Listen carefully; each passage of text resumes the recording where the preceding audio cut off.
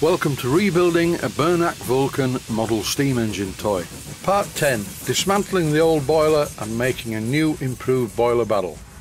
If you've been following this series, you will be aware that the boiler is not in a serviceable condition.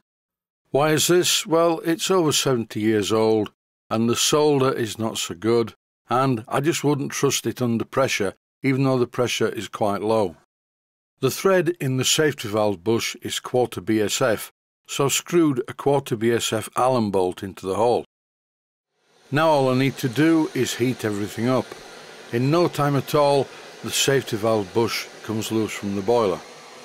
Now it's time to heat the boiler barrel to raise the temperature of the entire thing so that all of the soft solder melts. This didn't take long and the top cap was very easy to remove. As was the centre flue, that just fell out. I never did like soft soldered boilers. I remember the main steam pipe coming out of the boiler of a Mammoth TE1 that I had as a child because the solder melted. And I remember vividly the dreadful soldering iron repair that was done by a local model shop. Everything's loose on this boiler now, so it's time to cool it down in order to continue working on it. I have to be very careful not to get obsessed with this job. In fact, after this episode, I'm going to put this on one side because I have too much work on. I don't make a living by making these videos. I make a living by repairing miniature steam engines and working in my recording studio.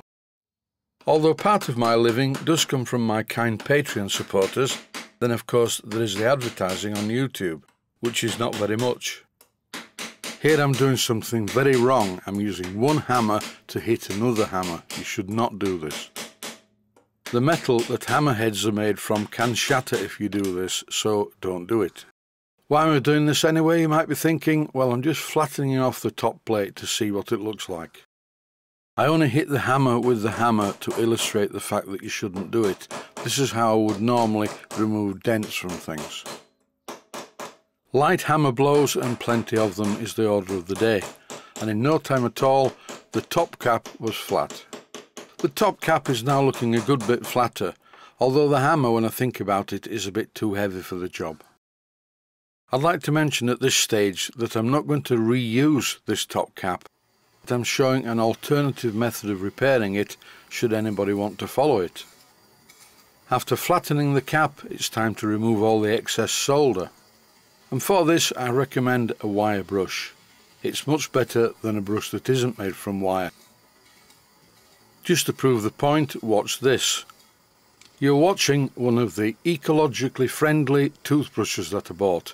But really it's not very ecologically friendly because the bristles are made out of nylon and in no time at all it turns into an inferno. The handles of these toothbrushes are made from bamboo and the packaging was recycled paper, but the bristles are made from a plastic material. I don't quite get this.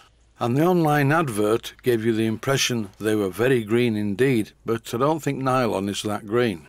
I certainly wouldn't dream of using this boiler barrel. 2 reasons: it's a bit on the thin side, it's a very thin gauge, and the other reason is it's got holes in the wrong place that need plugging up. By the time I've done all that, apart from it wouldn't look too good, I may as well make a brand new barrel.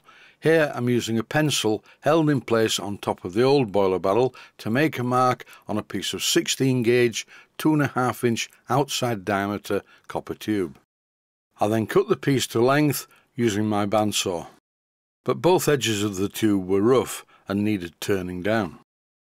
Luckily I have a Smart & Brown model 1024 fitted with a 4-jaw self-centering chuck.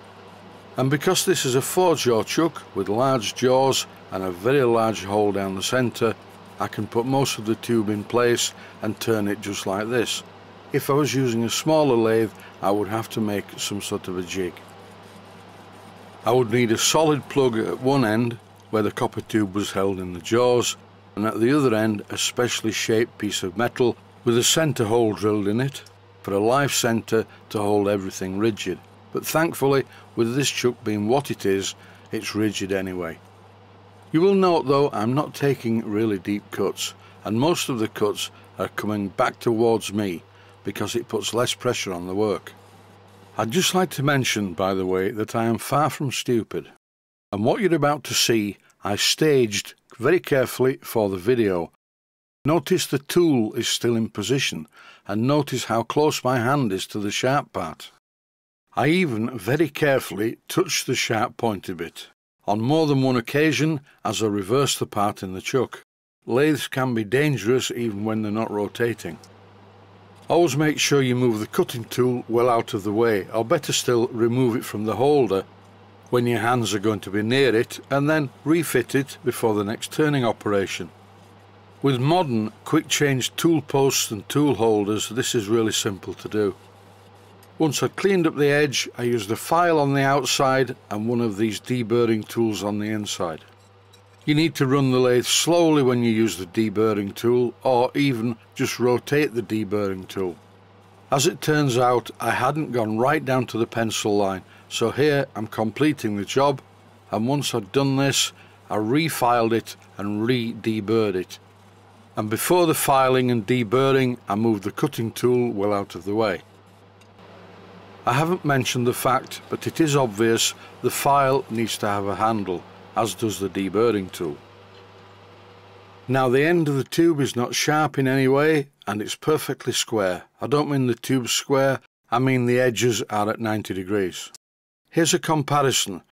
The piece of copper tube on the left is 16 gauge, and it's a good bit thicker than the piece of copper tube that was originally the boiler shell. At some stage in the construction, preferably before it's been heated to red and annealed, I will need to use a boring tool in the lathe to reduce the internal diameter so it fits on the base. Here's the old boiler barrel with the base sat on the bench. I won't have to reduce the internal diameter by very much, just a tiny little bit where it sits on the base. Although before I do that, I'm going to try the base on the piece of 16 gauge copper, because here it looks like the base is a bit smaller than the original shell. The main thing is, both of these boiler barrels are exactly the same length. When I make this new boiler, for the top cap and tube plate I'm going to use gunmetal, not brass, and the centre flue will be slightly thicker copper tube. What I will have to do though is transfer the hole positions from the old boiler barrel to the new one, and also I will need to duplicate the shape of the cutout where the burner goes. I could do it like this by marking the positions with a pencil, but I have a far simpler idea which involves a piece of paper and some sellotape. I'll show that in the next episode. For now though, I do have some more pressing jobs to get on with. Before I go, I will show you the current state of the flywheel. It's still not brilliant, and I think I'm going to redo it. I don't like it looking like this. It's such a rough piece of aluminium. I don't want to make a new one though. I'd like to keep some of the parts original. And that's it for this episode. Stay safe, stay healthy. Thanks for watching, and I hope you found it useful. Please take the time to visit my Mainsteam Models website and click on the section of the website that says Video Playlists. And by doing that, you can find other videos that you may like to watch. And by using the playlists, you can actually watch the videos back to back.